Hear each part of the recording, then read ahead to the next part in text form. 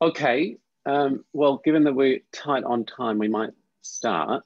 Good morning, good afternoon, good evening, wherever everybody is. My name's Duncan Watson. For the next couple of days or the next couple of weeks, I'm one of the co-chairs of HK45 before I step down from that position.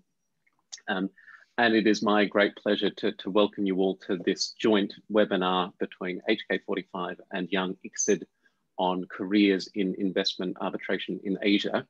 Before I hand over to our moderator, I just want to start with a few words on HK45. We are the group for young arbitration practitioners in Hong Kong, but we're open and very keen for people from all around the world to join, not just those based in Hong Kong or the PRC.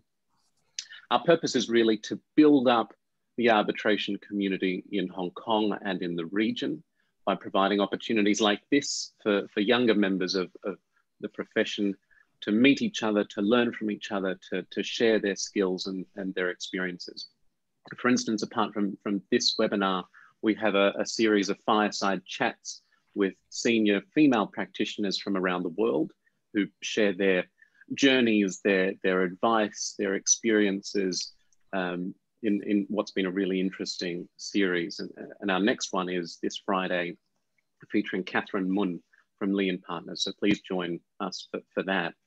One silver lining from all of this pandemic stuff that we've been going through this year is the widespread use of the webinar format like this one, which has really helped in facilitating cross-border communication and community building. So that has really facilitated us working with Young ICSID, which we're very pleased to do. We're really looking forward to hearing from our panelists today and doing more with Young ICSID in the future. I just have one quick housekeeping point, which is that this session right now is the webinar format. We'll go to 9:45 Hong Kong time, so in about 45 minutes. When that finishes, everybody has a separate link to join for the Q&A and the sort of virtual networking. So during this session, please feel free to send in written questions using the chat function, but we'll probably hold those over to the last 15 minutes on the other link. So on that note, I'll hand over to our very impressive and interesting moderator, Geraldine Fisher. Thank you so much, Duncan. On behalf of ICSID, I would like to also welcome all of you to the inaugural Young ICSID HK45 event. We hope that this will be the first of many events that we will host together. My name is Geraldine Fisher, and today I will be moderating the discussion on how to develop a career in investment arbitration in Asia.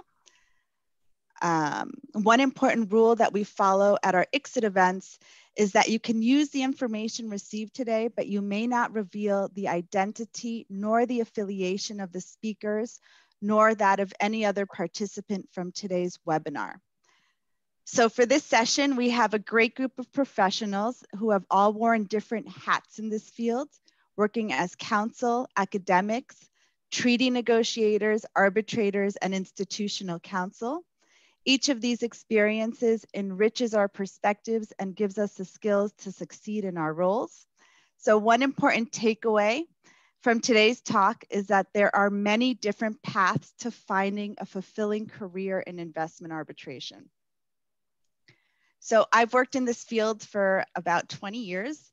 I started my career in the US government, advising on trade and investment issues and negotiating free trade and investment agreements. I then went to work at a firm to see how these treaties were actually used in practice. At the firm, I represented both foreign investors and states in treaty arbitrations and also in US courts. Next, I moved to Singapore, where I worked as a senior research fellow at the Center for International Law, which is part of the National University of Singapore. And there I published papers and designed trainings on ASEAN investment issues. And now I am at ICSID, where I've been for the last 8 years, and I've acted as secretary to the tribunal in almost 40 arbitration proceedings under the ICSID Convention, the additional facility, and also on citral rules. In addition to case management, I also work on institutional projects One of my favorite projects so far has been to co-edit ICSID's 50th anniversary book, which I always have a copy on at my table. So now I want to take this chance to introduce you to our wonderful panelists who have all had interesting careers in arbitration in Asia. And I will start off with Duncan. So Duncan Watson is a partner in Quinn Emanuel's Hong Kong office. He has been widely praised for his exceptional advocacy skills, and he has been described by his peers as one of the best of his generation. He has worked all over the world as counsel in international commercial and investment treaty arbitrations. He has also acted as arbitrator and regularly publishes and lectures on commercial and investment treaty arbitration in Asia. He is qualified in both Australia and England and Wales. Next, we have Professor Tomoko Ishikawa. Professor Ishikawa began her career as a judge in the Tokyo District Court. After completing her LLM at the University of Oxford and PhD at University College London, Professor Ishikawa became a trade negotiator for Japan's Ministry of Foreign Affairs, where she worked on investment treaties, free trade agreements, and WTO dispute settlement.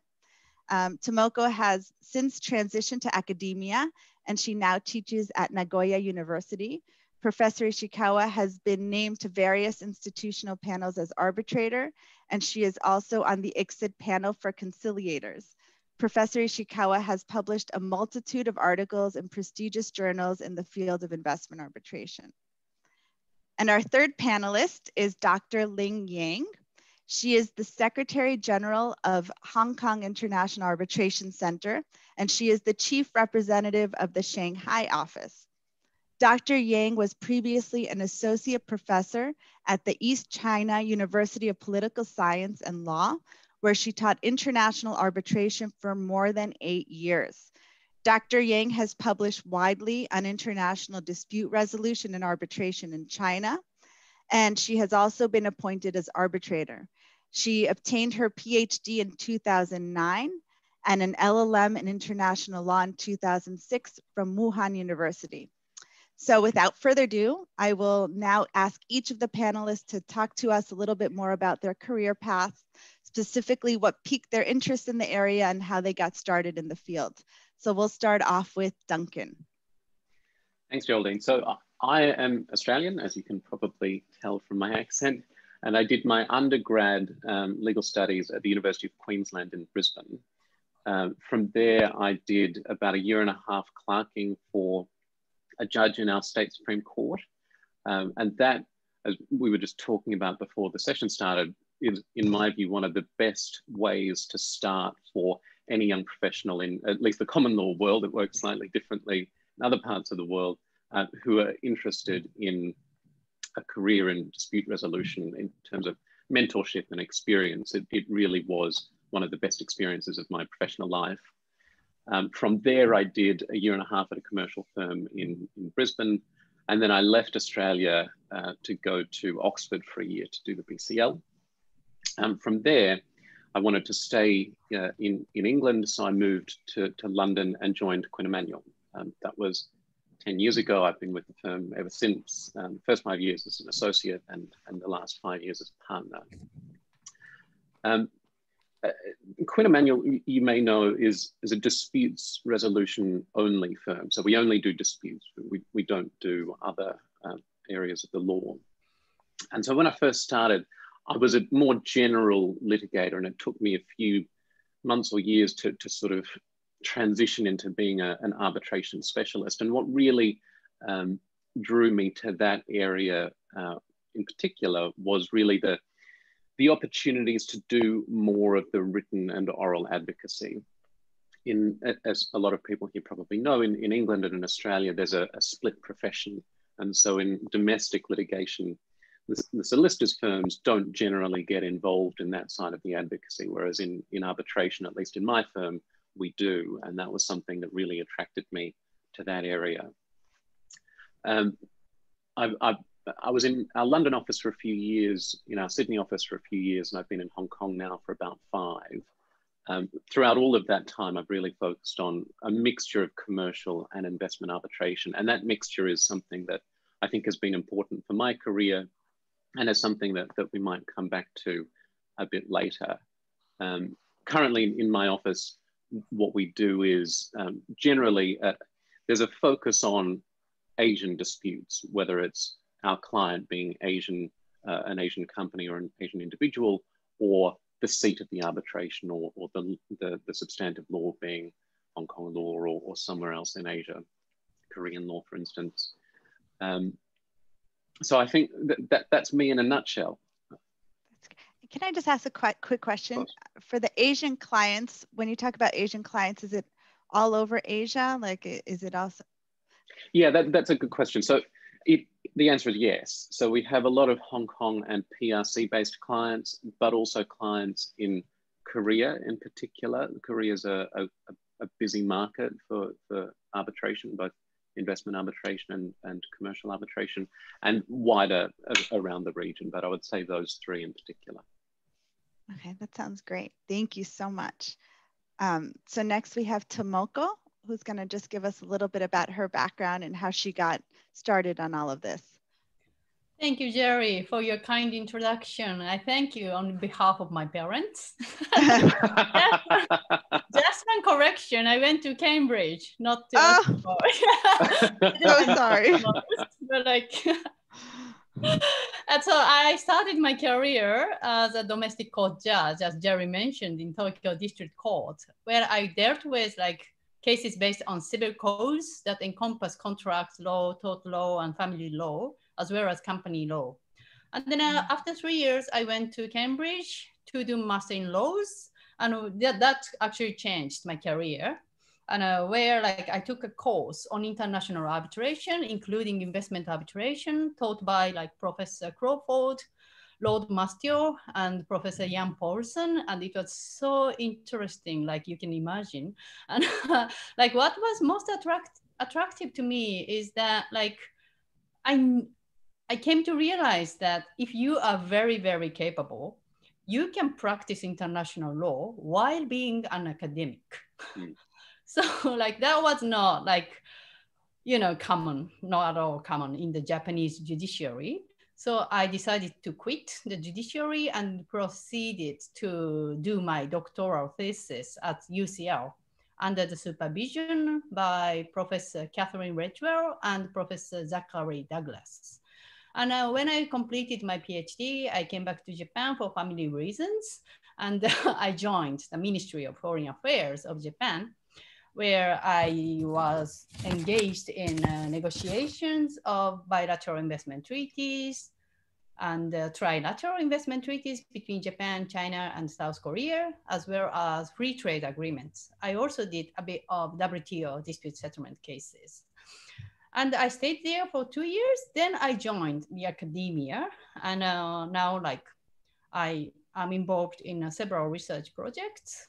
And one of them is I started a joint research project with the BICO, like British Institute of International and Comparative Law, on cybersecurity issues and economic globalization. So that's what I'm doing now. And I will hand it over to Lim. Okay, great. So if Ling, would you like to talk a little bit about your background? Yeah, thank you. Thank you so much. Thank you for the organizer, HK45 and Young Exceed. And many thanks for all the attendees today here. So this is Ling from the HKIC Shanghai office. So good morning, everyone. And as Jerry just introduced that, I graduated from Wuhan University, private international law as a PhD. And then I joined a leading law school in China, where I have been teaching international economic law and the international arbitration for more than 12 years right now. And so the two main courses I have been teaching, there are international economic law, where the investment arbitration and the international investment law are very big part of that. And for the postgraduate, I have been teaching international arbitration for many years. And most interesting that from 2013 and 2014, I was sitting as a judge in Shanghai Pudong District Court. and in the number 4 civil division. And as the role as a judge, I have been handling more than 20 China foreign related cases, commercial cases there. And 3 years ago, I mean, since January 2018, I joined HK45 as the Deputy Secretary General and the Chief Representative of the Shanghai office. The main jobs for me, I mean, my role at HK45 is to dealing with the HK45's matters related involved Chinese parties. For example, the cases management involved Chinese parties, the arbitrators involved Chinese parties, and to design the training courses for mainland Chinese practitioners, and also design the courses for Chinese students. So generally, to see my role at HK45 is to help HK45 to get more visibility in HK45. In addition to my role at HK45, and actually since 2012, I have been appointed as an arbitrator in PRC domestic arbitration institutions. And most of my cases are commercial disputes, and where I was appointed as by institution, by parties, as a presiding arbitrator, sole arbitrator, and co-arbitrator. And my understanding is that my contribution for today's event is that I'm not give a good example of how to develop a career in investment arbitration, because frankly, I have no direct experience in investment arbitration, but just the indirect experience in the investment arbitration at HK45, because HK45 has been handling 2 investment arbitration cases over the years. And so today I will give some answer some questions from perspective of Chinese practitioners, how to develop a career in investment arbitration. Okay, thank you. That would be great. Thank you so much. Yeah. So the next question that I know everybody wants to know is, what is your typical day? So I guess we'll start off with Duncan, and I know sometimes there is no typical day. But just to give us a little bit of idea, what exactly do you do day to day? Sure.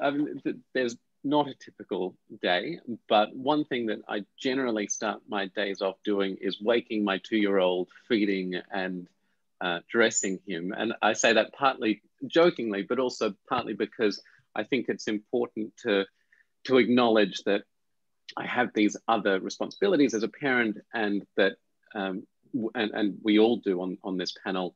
And it's important, I think, to balance our professional obligations with those. And that's something that's important to me, and that I've tried to do, maybe not always successfully.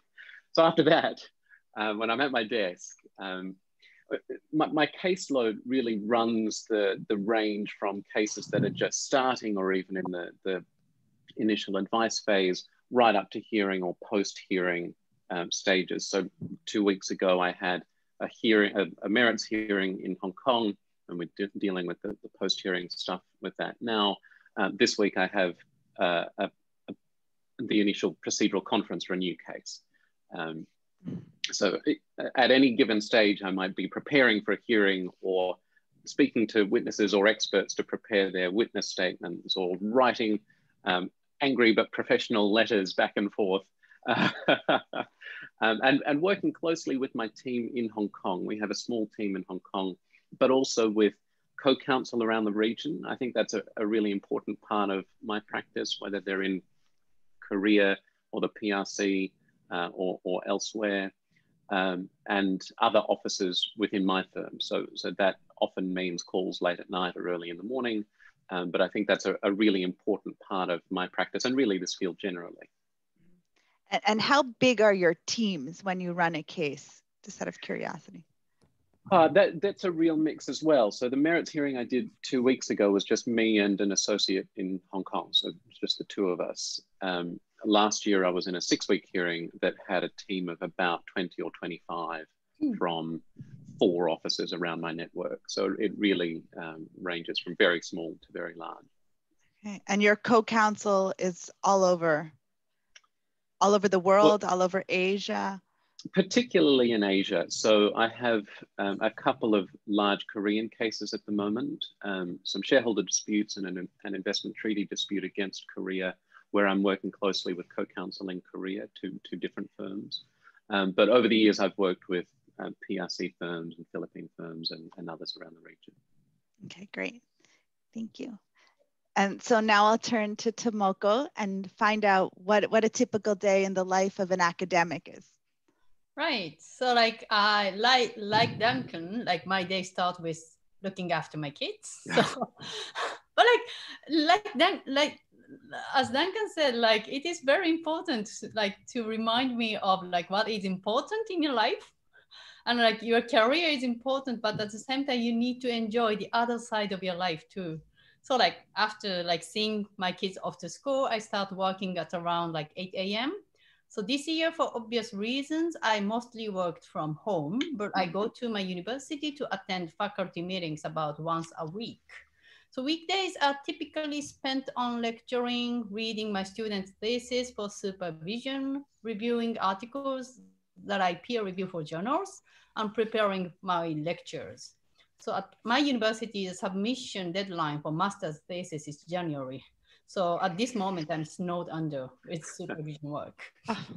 Then I take a break in the afternoon when my kids come back home, and I resume work after dinner. So when I have web meetings with people in the United States, Europe, and Asia, I often have to stay up until midnight. But I typically do my research work in the evenings and on weekends. So life as an academic is pretty busy. Sounds very busy. And what kind of areas are you researching now? So like my one research project is national security and economic globalization, the tension between them. And the other project, and the important project, my sole project, is the corporate social responsibility and the investment arbitration or investment dispute settlement. So I have two major big research projects right now. Those are very topical issues. Yeah. Yeah. Okay, so I'll move to Ling now, so she can tell us what a typical day in the life of the Deputy Secretary General of the Hong Kong International Arbitration Center is like. Especially in the Shanghai office. In the Shanghai office. Yes, that's most important for my role here. And so firstly, emails. And I'm handling all of my works with my Hong Kong colleagues through emails, and to involve the case discussion through emails or thousands of emails every day. And then phone calls with the different organizations in China, PRC China. I mean, for example, I should communicate with the Supreme People's Court about the different arrangement between the mainland China and Hong Kong. For example, recently the interim mayor's arrangement. So every month I should report to the development of the arrangement, the enforcement of arrangement to the SPC, and then I will prepare the different speakings before law firms, lawyers associations, universities, or other institutions. And in the same time, I should prepare for the different events organized by HKIC or joint events between HKIC and other institutions in mainland China. In addition to that, I also, as a mentor at the ECAPO, East China University of Political Science and Law, and like the Tomoko, the winter is a busy season for all the professors in the universities, because all the students will get the thesis debate in the coming spring. So I should give some suggestions to their thesis writing. And for my personal interest, I also like to writing something about the new developments in international arbitration and get for the publication. So yeah, very busy. I'm a two girls mother too, but you know, yeah. Sounds like everybody's a little busy. Yeah. Yeah. So the next question I'll ask are, what skills have you found to be the most useful for your current role? And we'll start again with Duncan. Good question. So I think there are a couple of things. Firstly, I think writing with clarity and simplicity is really critical in what I do, but probably in what everybody does on this call. I think that's absolutely critical, because we're in the business of communicating and persuading. Secondly, I think the ability to synthesize a lot of complex material and cut through it and distill it down to what is really important. And then to explain that in writing or orally is really critical. And finally, I would say the ability to stay flexible and to stay calm, because those are great right. I mean, in what everybody on the call does, but particularly when you're acting as counsel in a hearing or dealing with clients, you're constantly thrown new and difficult and unexpected twists, and it can be very stressful. And I think for the sake of yourself and your client and your team and really everybody, the ability to stay flexible, to roll with those changes and to deal with things calmly and respectfully, I think is really important. Agreed. Yeah. And the writing skills that you mentioned, is that something that you honed in practice, or was that from your studies? What advice would you give for like a young lawyer? Because I know that's often something that people would like to improve. I think, well, I would say particularly in practice, not so much in my studies, although that was important as well. The one piece of advice that I give to all of my associates when I'm talking about this question, how do you improve your writing, is to read, and to read as widely and diversely as you can. So don't just limit yourself to court judgments or arbitral awards, but read fiction and the New Yorker or the New York Times or the Guardian or whatever. Just read constantly and widely, because in my view, that's the best way to improve your own writing, to see how others do it and to absorb those different styles and what works and what doesn't work. No, that's a great tip. That's a great tip.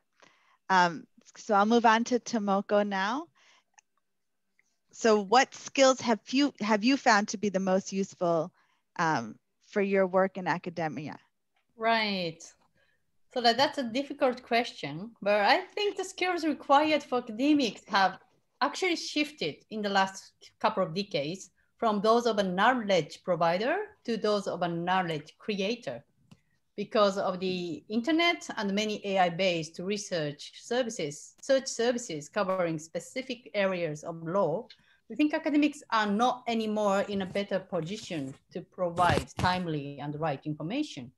So therefore, developing skills of critical analysis and providing innovative yet cautious thinking have become even more critical for academics. So like I'm telling you this because as you are aware, progressive development of law has been advanced by many practitioners, practicing lawyers, present novel arguments before courts and tribunals in actual proceedings. An example would be the invocation of the American 200-year-old alien tort statute in the context of pursuing multinationals' responsibility by the lawyers representing the Burmese local people in the Unocal case. So I think one of the important roles of academics is to be the inspiration for such development by practicing lawyers. So speaking of my own experience, like a couple of years ago, an arbitrator asked me to send my article on provisional application of investment treaties, which I published in Exit Review, stating that he thought it would be relevant to a major issue in an ongoing investment arbitration case in which he was sitting as an arbitrator. So that was a very rewarding experience for me as an academic. So I think like that being an inspirator is a very important function of an academic. That's great. Thank you so much. Ling, what skill sets have you found to be the most useful? So as my role at HK45, I found those at least the 3 skills are most helpful in my role at HK45. The first one is the knowledge about the international arbitration. I understand some of the attendees today are from mainland China, and some of them are students and young practitioners here. And I know it's not easy for most of Chinese students or young practitioners. It's easy to get the international arbitration knowledge, what is the best practice, in international arbitration. But for me, I think the knowledge about international arbitration, especially related to Chinese practice, I mean the PRC arbitration practice, and the culturally is very important. And the second skills, I think the knowledge about the arbitration community in mainland China, in Hong Kong, in Asia Pacific region, I think it's quite important for me. For example, every year, HKIC Shanghai office, we are organized a number of events in PRC China. And I always looking for some top practitioners in Hong Kong, Singapore, in Asia Pacific to speak on behalf of HKIC, to train the PRC young practitioners. So know the community, know the people. It's quite important for my role at HKIC. Yeah.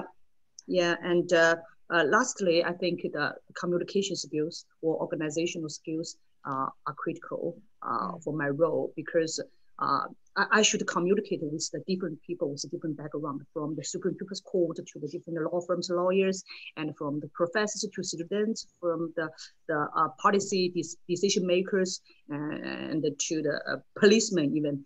And so it's quite complicated, that I mean in my role in Shanghai. So I think this is my role. And in addition to that, because you know that I was sitting as an arbitrator for over 80 years. I think as a Chinese arbitrator, I mean, the most important skill is to understand Chinese law, of course, and the arbitration. Because the difference between the international arbitration, I mean, for example, Hong Kong arbitration and the domestic PRC arbitration is totally different. So for me, I always shift from the Hong Kong arbitration, okay, to the domestic arbitration. So I'm curious, what are some of those differences? I'm just very curious. Okay, for example, in Hong Kong arbitration, as an arbitrator, drafting the procedure order is the daily work. Every day you should draft the procedure order. But in domestic PRC arbitration institution, as an arbitrator, so for most of cases, you needed to draft the procedure order, because all the procedure issues are handled by the institution, the council of the PRC domestic arbitration institution. But as an arbitration practitioner, I always sensitive to the procedure issues. So for me, so I always handle the different procedure issues to communicate with the council of the domestic arbitration institutions, and to HKIC internal cases. Okay, so so big differences. Yeah, here. Okay, great.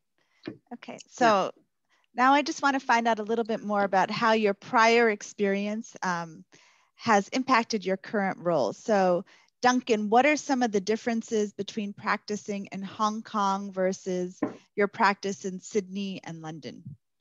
I know you've practiced all over. I have, and there are similarities and differences. So in terms of similarities, ultimately at its core, the work is the same. So it's just about legal analysis as rigorously and as carefully as you can, the fact finding and applying the law to the facts, and then working out how to communicate that analysis simply and persuasively. One of the big differences that I found moving to this part of the world from England is that the cultural issues at play in cases, but also my work, even just in the office, are much more prominent and much more important. There's a lot more diversity in this part of the world. And I'm guilty of this, I've talked about Asia. When we talk about Asia, we're talking about 2 or 3 billion people from hugely diverse backgrounds with huge cultural differences between them, let alone between those Asian cultures and the West. So I would say that those cultural differences, or the role of cultural differences, is one of the big differences in my practice now, as opposed to a few years ago when I was in London. I would also say that in this part of the world, I think there are greater opportunities for practitioners, certainly younger practitioners. It's a growing and developing field in a way that it's not in Europe. So I would say that in Europe, it's much more settled and established. Whereas in Asia, it's new, it's vibrant. There are lots more opportunities to do interesting work to make a name for yourself, to forge a new path for yourself, I think, in a way that in Europe it's much harder. Oh, that's very interesting. So it's a growth area in this part of the world. Very much. Okay. Okay. So I will ask Tomoko, how has your role as a former negotiator impacted your work as an academic? Okay, so I think like my experiences at the MOFA like guide me to be more cautious perhaps when interpreting treaty provisions. Like, as I said, progressive development of law has often occurred through innovative arguments presented by lawyers representing disputing parties. And inspiring them is an important function of academics, I believe. But having said that, these developments are sometimes controversial, like in the context of investment arbitration, like for example, the use of an most favored nation clause to incorporate more favorable provisions in other investment treaties after the Maffezeni Award perhaps might have come as a surprise to certain members of the investment law community. And cases such as Abaculat versus Argentina, which allowed a class action for claims arising from sovereign bonds governed by foreign law, like Eurobonds, may likewise surprise some states. So if you have experience in treaty negotiations as a government official, you will understand firsthand its quid pro quo nature. And you might be a bit more cautious in adopting an expansive interpretation of investment treaty provisions, especially when it concerns the jurisdiction of the tribunal, which must be based on clear consent by the parties. But like, I have to say that I'm not by any means representing the Japanese government's position on these matters, nor am I suggesting that my experience in the ministry has guided me to be more conservative. But like, rather like, indeed, in certain contexts, my experience may help to assess the explanations, memorials submitted by the defendant states more critically. And I am also an ardent supporter of the principle of evolutive interpretation, which sometimes creates tension with the original intention of the state parties. What I mean is that my professional experience guides me to cautiously judge the scope for evolutive or acrobatic dynamic interpretations. And speaking of my experience in the judiciary, maybe like it is particular to the Japanese judiciary, but the Japanese judges do play an active role in court settlements. So for example, judges in courts of first instance often encourage the disputing parties to come to an amicable settlement and also suggest conditions and terms. This role played by Japanese judges is perhaps similar to that of conciliators and mediators, so unlikely differs from the role of the judiciary in common law countries. So that I thought that can be interesting. No, that's very interesting. And I see Ling is shaking her head yes, because she was also a judge. So maybe she can talk to us a little bit about that as well. That is true. As far as I know, the Chinese judge always like to push or encourage the parties to reach agreement before the formal proceedings. So this is kind of internal. I mean, for the Chinese court, there is an internal. I mean, the assessment to the judges' workload. For example, how many cases you have encouraged the parties to reach agreement before the formal court proceedings. So this is one thing I want to follow up Tomoko. And back to the Duncan's thing, I want to give more comments about the Asia and the investment arbitration. And all of today's topic is careers in international investment arbitration in Asia. So my understanding is that Asia is, for most of Asia parties, investment arbitration is a new thing. We can see the case note from ICSID that for Chinese parties over the years, only 7 cases administered by ICSID where Chinese parties act as a claimant. and only 5 cases admitted by ICSID where Chinese government actors responded. So just based on the number of case notes of the Chinese parties involved at ICSID, we can see that investment arbitration is a totally new thing. I mean, for most of the Asia parties, but I should say that Asia is an emerging market for investment arbitration, not only for the Asian investor, but also for the Asia countries. So for example, China's Belt and Road Initiative over the several years, a lot of outbound and inbound from China and in and go out of China. And Chinese SOEs invested a lot in Africa countries and Southeast Asia.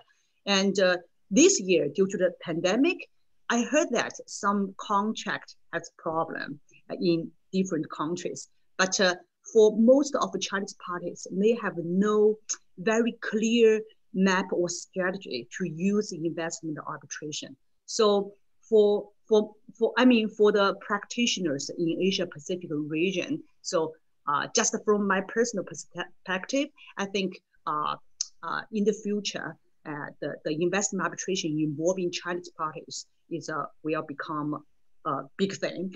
This is one thing. But another background, I should say that generally the Chinese lawyers will not represent Chinese foreign investor in suing Chinese government. This is a cultural thing. Yeah. So for those who want to represent a foreign investor in suing Chinese parties, the chance is still in the big law firms like Queen Emmanuel, something like this. So for those who want to move to Hong Kong or move to Asia, so this is a kind of potential here, a great potential here. Yeah.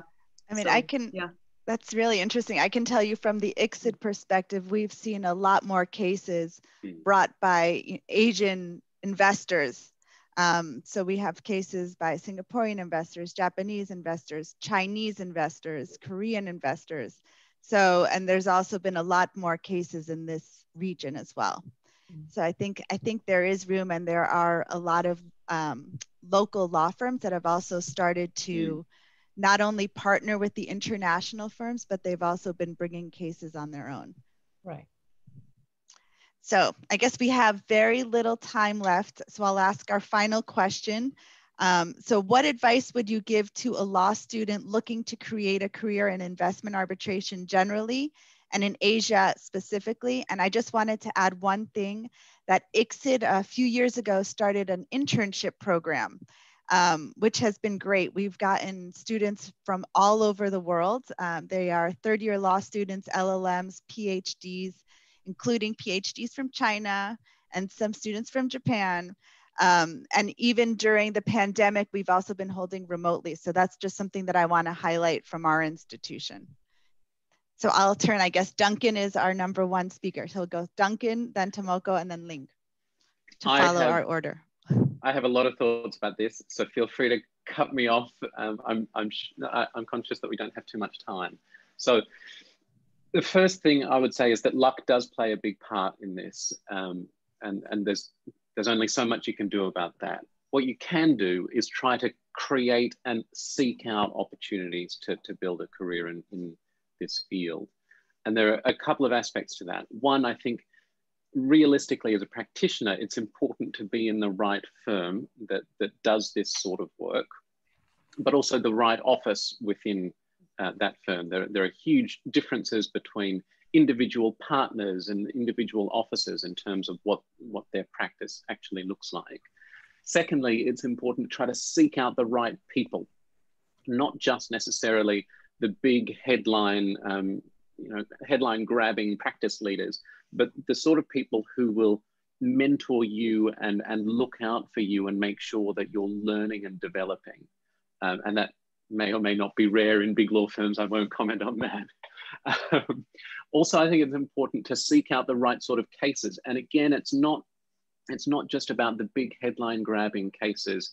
It's about smaller cases where you can develop your skills in a more hands-on way, being one of the 2-member team rather than one of the 25-member team. How do you do that? I think that you do need to try to distinguish yourself. One way to do that is through further education, and I think everybody on this call has done that. In my experience, I was told quite openly that the only reason I got an interview with Quinn Emanuel was because I'd done the year at Oxford. I would also say it's important to just meet people, come to events like this in person when we're able to do all of that again, reach out to people at firms. You'd be surprised how many people are just willing to meet for a coffee or engage by email. Then I think it's about, so it's not just about seeking out and creating opportunities, it's about making the most of them. And again, I'm sort of on a high horse at the moment, so stop me if we're running out of time. But if you're in a law firm, it's important to understand that law firms that there's a sort of internal market within law firms, and everybody who's senior to you, whether they're a senior associate or a partner, is your client, and you need to treat them like that. And the way that you do that is by making yourself invaluable, by working really hard, by producing the best kind of work, not being too picky about the sort of work that you do. And I think that's a really important piece of advice that I can give, because okay, investment arbitration is very interesting. It's very topical. It can be quite sexy, but it's also, the opportunities in that field are quite few. They're quite narrow. And the way that you get there is by doing all sorts of cases, particularly the commercial cases, because 98% of all arbitrations around the world are commercial. And the skills in those cases are absolutely transferable to investment cases. It's all about the analysis, the communication, the preparing for hearings, the advice, the cross-examination, all of that. You might not get too much choice in terms of the work that you do. And as a junior associate, you don't want to get a reputation as being too precious or only saving yourself for one particular kind of work. As I said, it's all about internal marketing, and you want to become the go-to person. And the way that you do that is by taking on as much as you can and making the most of all of that, those opportunities. And investment cases are generally very big, they're very high stakes, they're very fact-driven, and that means that there are often very big teams on them, which makes it very hard to distinguish yourself as a junior and to do the sort of work that will develop your skills in the way that you might get more in a smaller case in a smaller team. I'm going to stop and take a breath, let somebody else speak, if we have time, or if we have to switch to the chat. I think we're, if anybody else wants to say something quickly, we're about time to switch to, what is it called, the session? And I just wanted to, Duncan's tips were excellent. Tomoko and Ling, I don't know if you wanted to add anything, or if we should stop and then we move on to the second portion. I think we can move on to the Q&A session if Ling agrees. Great. Okay, so I guess now we will log off of the webinar. Anybody correct me, please, and then move on to the Q&A session, which will then convert into the networking event. Okay. Okay. Okay, so see everybody in a little bit.